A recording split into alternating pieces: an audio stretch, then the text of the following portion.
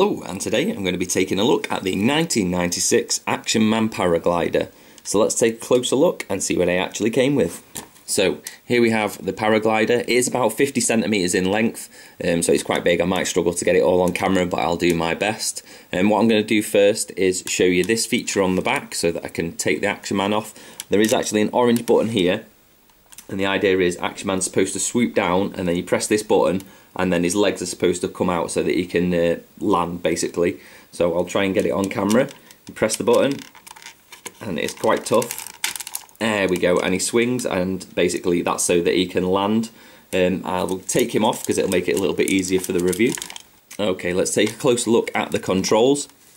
As you can see here, there is an additional handle on the side, that does rotate, but it's at that angle so that you can put the Action Men that don't have articulated arms on there as well, so that they can still use the Paraglider. Otherwise they'd only be holding with one arm and probably would fall off quite a lot. It is a loose piece, so just be careful if you're buying on the secondary market, because that can come off and can be missing. We have like these little ski bits here. There is supposed to be a sticker on both sides. Unfortunately I've lost the sticker for this. Then we have a control panel just in there. As you can see, lots of stickers, more stickers over here. It's stickers galore on this thing, to be honest. And then we spin it round. I will try and get a better view. He has a control panel in here, and then a can I get the keyboard? Can I get the keyboard? No, but there is like a keyboard sticker just about there that you can't quite make out. He does hold it nicely. Once either Action Man will hold it, either style. And then we have this leg grip here. That's just what holds his legs, and you press the button. And it doesn't seem to open up mine unless it's got weight on it. So obviously it's got the Action Man legs, then you press the button, then it'll open. But if you just press the button itself, it doesn't actually open that regularly. There's another sticker on the back. I don't know if that's supposed to be a handle, but it doesn't. This is definitely the handle. So I'm not too sure what this tail's for, just to add a little bit more detail, I believe. So I'll show you the underneath. This is the button that you press to activate it, and then if we spin it round the other side, we have this contraption here. So this lifts up. On my one, I'm not sure whether some of the clips are a little bit broken, but it doesn't stay on very well. Whether they've been bent, it doesn't look like they've been broken. They've just probably bent or worn over time, so it doesn't stay on very well, unfortunately. Then we have these two buttons here to fire this style of projectile. One of the springs has gone in mine. I need to take it apart and have a quick jig with it. So you press the button and one fires out, and then you're supposed to press the other button and it fires out again. Unfortunately mine doesn't.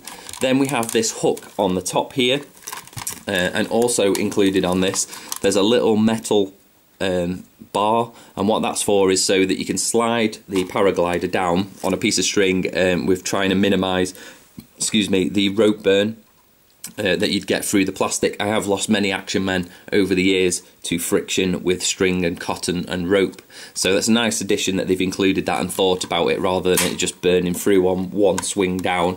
It doesn't glide, I'll tell you that. We have tried this. We took it out up in the hills a couple of weeks ago, and I thought, oh, I'll just give it a throw, and it nosedived. So be very careful with these wings, because this plastic is kind of brittle.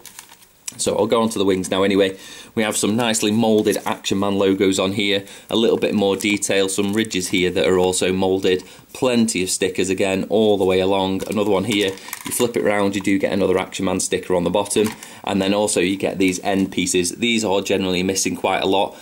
For years I kept finding these in bulks of Action Men lots that I was buying, and I was like, what is that from? And I couldn't place it, but now I finally know, and I think I've got about 6 spare.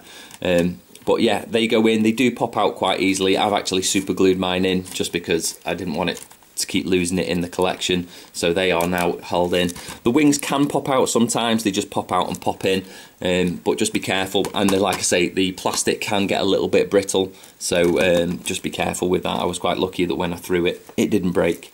So that was the Action Man 1996 Paraglider. Thanks for watching, and I'll see you next time for more Rawpain reviews. Whoosh.